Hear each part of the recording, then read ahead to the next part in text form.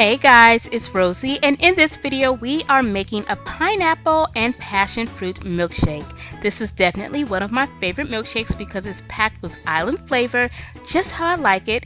And in this video you actually get a 2-for-1 deal because I'm teaming up with At Home with Nikki, and she is making a delicious key lime milkshake. At the end of this video I will share a link to her channel. So we're starting off with our frozen yogurt, and I'm using Ben & Jerry's pineapple and passion fruit frozen yogurt. So I open it up and immediately I see chunks of pineapple and passion fruit, so I didn't have to add any additional fruit pieces.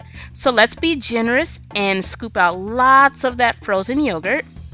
And now we're going to add some ice cold milk along with the frozen yogurt.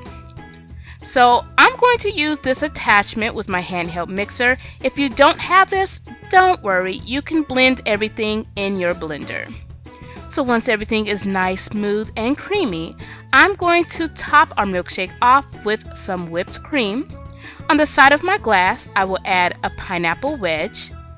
And to make it look more pleasing to the eye than it already does, I'm going to add lots of colorful sprinkles. I'm going to place my straw into the cup, and this would not be the perfect milkshake for me if I didn't top it off with a cherry or two. And you know what? That, my friends, is it. That's how I make my pineapple and passion fruit milkshake. I want to thank you all for watching. Don't forget to rate, comment, subscribe to my channel if you haven't already.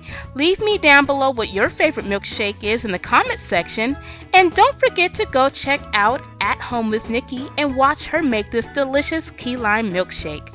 Don't forget to tell her that Rosie sent you and subscribe to her channel as well. See you all soon.